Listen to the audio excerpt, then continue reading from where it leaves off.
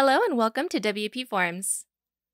If you want to find a way to create a contact in HubSpot directly from your WordPress forms, you may think that the process would be super complicated.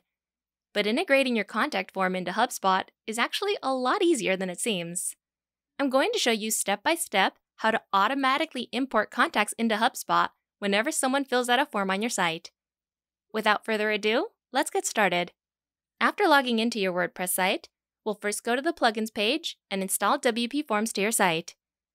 If you haven't done so already, you can download the plugin from the Downloads tab in your WPForms account area.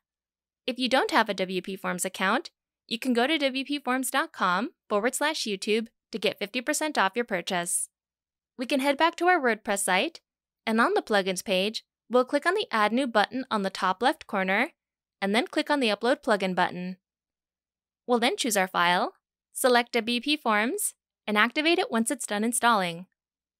Afterwards, we'll need to verify your copy of WPForms by entering the license key in the Settings page. You can find the key on the Downloads page of your WPForms account, and once the license key has been verified, we'll want to head over to the Add-ons page and activate the Zapier add-on. The Zapier add-on allows you to connect your forms to any of the over 2,000 apps available through their service, including HubSpot.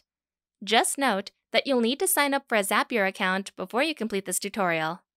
Once the add-on has been activated, we'll be ready to go into the form builder. We need to create our form first, and then submit a test entry before we can begin setting up our connection to HubSpot through Zapier. Using one of our pre-made templates helps you save valuable time, but you can always either create the form from scratch if you prefer, or customize the existing template by either adding in new fields by dragging them from the left over to the right, rearranging the order of the existing fields, or deleting them entirely by hovering over them and clicking on the red trash can icon when it appears. I'm going to leave our simple contact form template as it is, click on the Save button, and then head into the dashboard, preview our form, and submit a test entry. The reason why I'm doing this is because you'll want to make sure you have at least one entry before you make your connection to HubSpot with Zapier.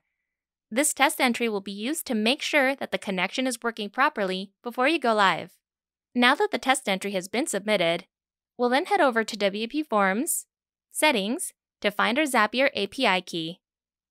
You can find this key under the Integrations tab, and be sure to keep this window open as we'll need this key in a few moments. Once we've located the API key, we can open up a new tab to go to Zapier, log into your account, and we can begin the connection process. Click on the button labeled Make a Zap, and we'll be taken to the Setup page. Within this first section, we'll choose our first app and event.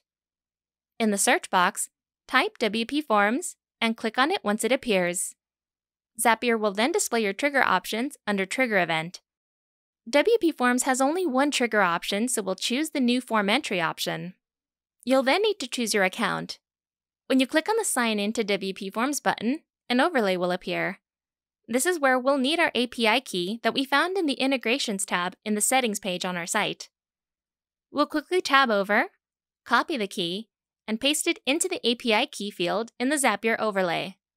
You'll then need to fill out the website field. Be sure to enter the full URL of your site. When you're done, click on Yes, Continue, and your WPForms account will now be connected to Zapier. You'll choose your newly connected account, click Continue, and be taken to the next step. You're going to select the specific form you'd like to use for this Zap. In our case, it'll be the simple contact form we just created. Our next step will allow you to pull data from the form you selected to test your connection. This is why we needed to submit at least one entry to our simple contact form before beginning this whole process. Click Test Trigger, and when the test is done, you should see the form entry data that you previously submitted. Afterwards, click Continue, and we'll move on to the second section. This is where we'll find and select the app that we'd like to connect our forms to. In this case, we're going to look for and select HubSpot. In the next step, select Create or Update a Contact as the action and click Continue. You'll then need to connect HubSpot to Zapier. Start by clicking Sign into HubSpot to sign into your account. Another overlay will appear where you'll select your HubSpot account and click on the Connect App button to give Zapier access to the following information: You'll then confirm the authorization by completing the reCAPTCHA, and Zapier will now have access and be connected to your HubSpot account. From there, click Continue. In this next section, we're going to map our form fields to the corresponding fields in HubSpot. This is why you need to make sure that you have at least one entry available in your form before you create this connection. When you're done, click Continue, and in the next section, we'll see a list of all of the available fields within HubSpot and which fields we map to our contact form. This is where we can either test and review the connection or test and continue. We'll go ahead and test and continue.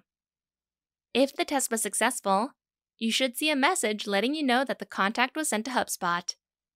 You can now turn on your Zap, and you're all set and ready to go. You've now successfully connected your site's contact form to your HubSpot account, which will automatically create a contact in your account each time someone fills out and submits the form on your site. If you have any questions or concerns, please be sure to visit WPForms.com and check out our documentation page, which has step-by-step written instructions for all of our features and add-ons. If you need any extra technical help, please go to our contact page and reach out to our support team.